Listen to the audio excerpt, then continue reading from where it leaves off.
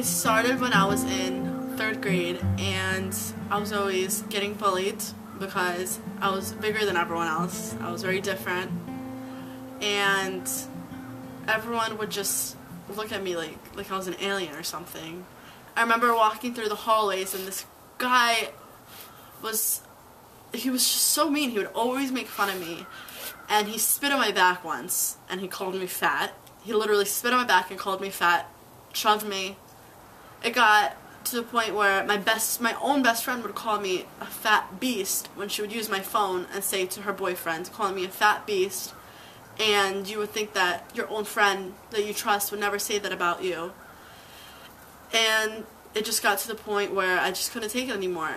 I stopped being her friend, and then her friends that she made would look at me in the hallway and laugh at me and call me a fat cellulite lard.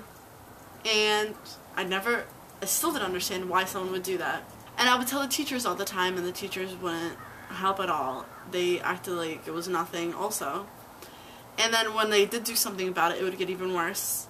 And people would bully me more because their parents would be called, and what's the fun of that, you know? Why wouldn't harassing someone be taken care of? Why would the principal just love to see a little fat girl being made fun of? I remember one time in freshman year, I went to Israel for 2 weeks because I just wanted to get rid of all this stuff that was happening. I was just so sad, and no one should ever have to be sad. Like, honestly, it's terrible. And there was only two big girls in school. It would be me and another girl, and people would make fun of her, and she's a very nice girl. She plays sports and everything, and people still made fun of her because she was big. And people are so judgmental, and it really sucks because you can't be yourself anywhere.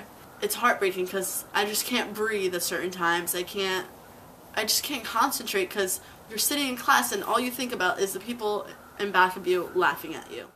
So it's about junior year, and I found out about the surgery, and it was a gastric bypass. And my mom told me about it, and she said, if you really, really want this, if you really think that you can do this, I promise you, she told me I was allowed to do it. So I promised her and everything, and we were going to the doctors for it, and they kept telling me that they wanted me to gain weight, just so I could get it. And you would think that, you know, I'm trying to lose weight, why would you want me to gain weight for it? It's just, you're losing the weight that you gained. It's sad. It's disgusting.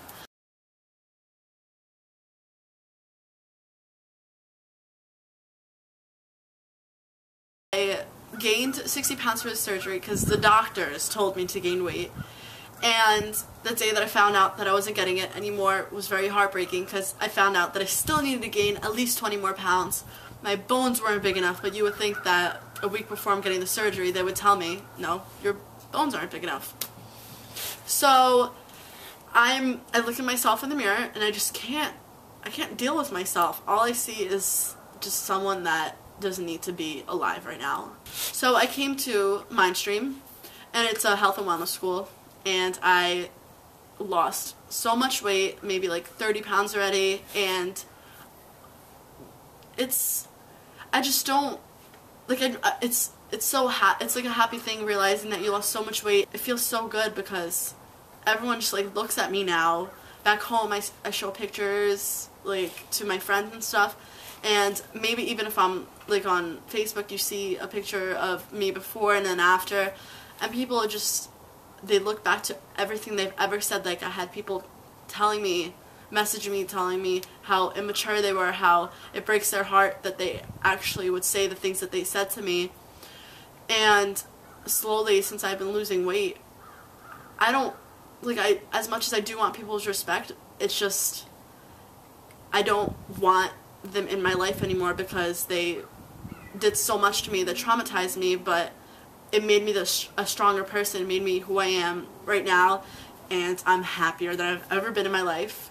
For people that are getting bullied now, I just want to say, keep your head up, because you are beautiful in every way, shape, or form, and there's always going to be people to put you down no matter what. You just can't give them satisfaction.